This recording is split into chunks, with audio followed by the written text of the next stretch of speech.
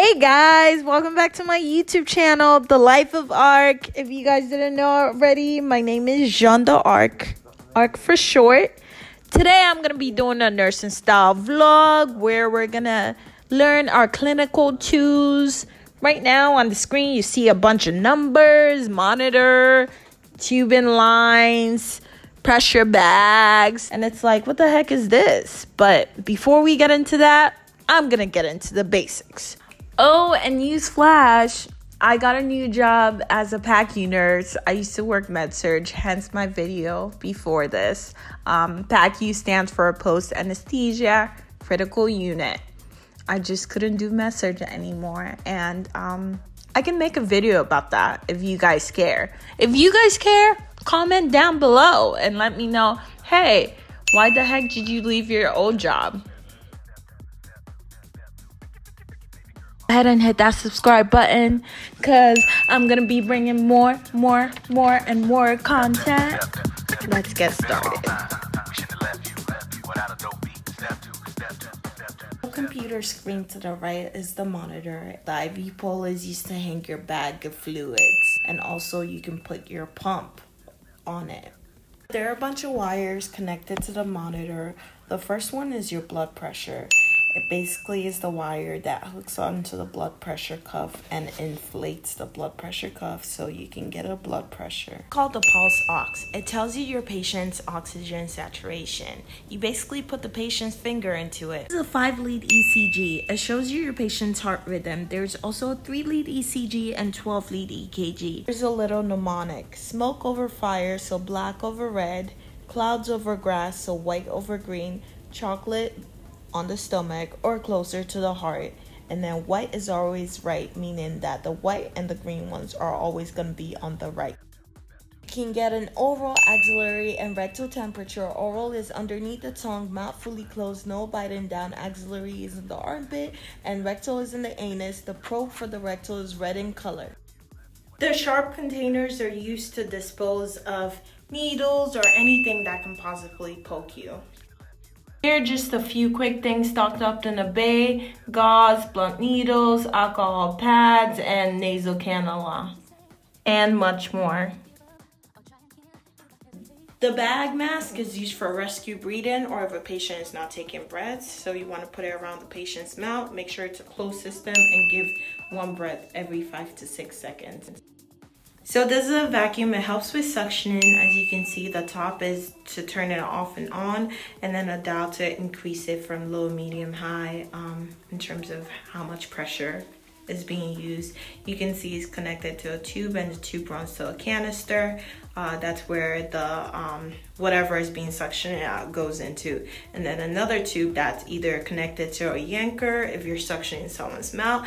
Sometimes it can be also connected to a pure wick, which is something they use to get urine or from people who are incontinent. The key to this is that you want it to be a closed system, again, because if, like, let's say a top cap is opened or it's not fully tightened, it's not gonna suction. There's gonna be air going in. This is your oxygen valve device. You could connect your nasal cannula to it, and it's usually green in color. So before I get my patient, I associate my monitor to my computer. That way their patient's vital signs can automatically be uploaded onto the charting on my computer. And then also I do other change settings like cycling the blood pressure every 5 minutes.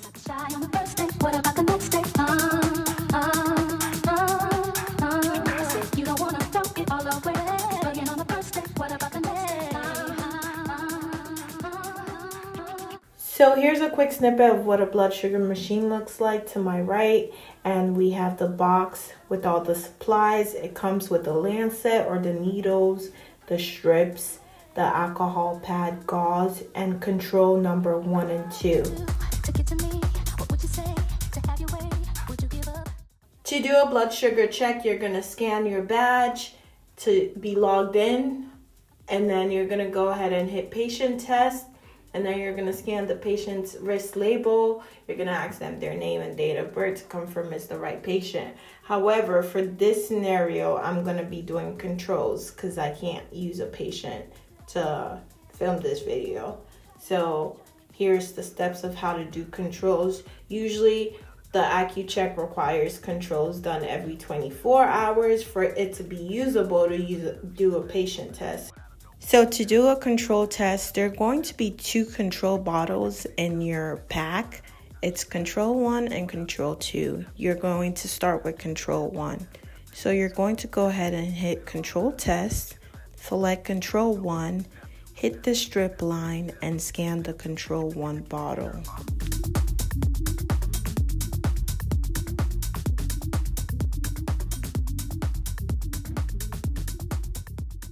Next, you're going to scan the strip container, and then you're going to take a strip out from that container and put it in a little hole of that Accu-Chek machine. And then the next thing is to put a drop onto that strip. That strip is actually going to pull the drop for you. You don't need a lot, just a tiny bit.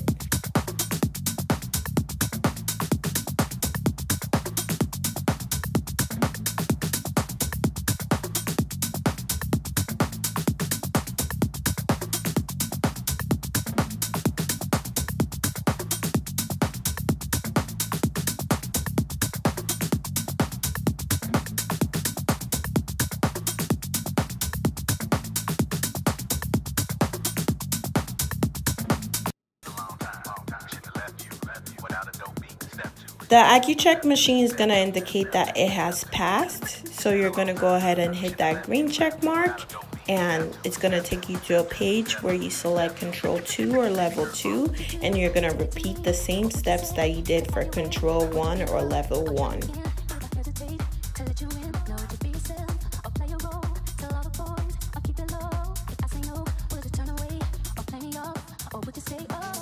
A patient test is quite similar to getting the control. However, the only difference is you're using the patient's blood instead of the control liquid. And of course, you're going to select the patient test, scan the strip lot, insert a strip into the little pocket, and then this time you're going to poke the patient. The first blood that comes out of the patient, you usually wipe that off with like a gauze, and then you use the second drop of blood from the patient to get the blood sugar.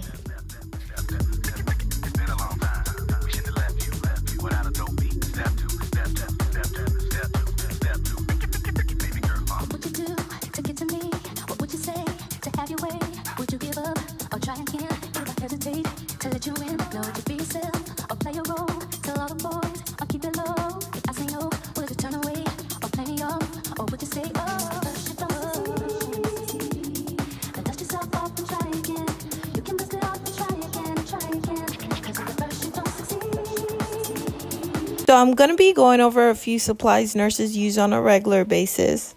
So here's a needle. As you can see, it's color coded. There are a bunch of needles and they usually have different colors. You can see we have a 20, 22, and an 18 gauge. The greater the number, the smaller the size of the needle, if that makes sense. So it's kind of opposite. So for example, 18 will be the bigger needle. So that would be used for a bigger size vein. 22, smaller needle, smaller size vein. They even have a 24 size needle. Okay, so these are test tubes and you can see they're color coded because each color represents a specific test.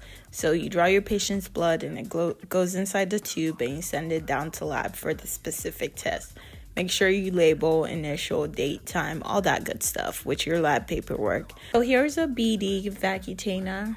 It's a wing needle that basically is used to help draw blood. So this is a 23 gauge. So again, smaller size needle.